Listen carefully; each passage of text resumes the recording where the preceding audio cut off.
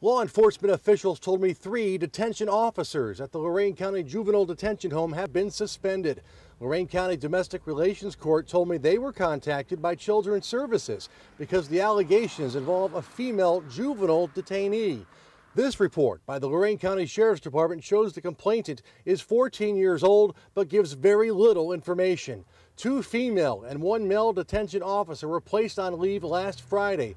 Based on the allegations, the Sheriff's Department opened an investigation. A sheriff's captain told me today detectives are trying to determine if an assault occurred.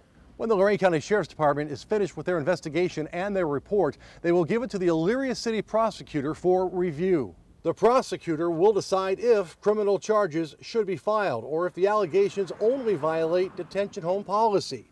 Lorain County Domestic Relations Court also confirms detention officers were suspended.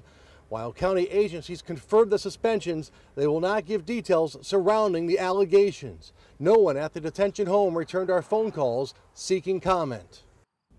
No charges have been filed at this time as the investigation continues. We'll stay on top of this story. In Lorain County, Paul Kiska, News Channel 5.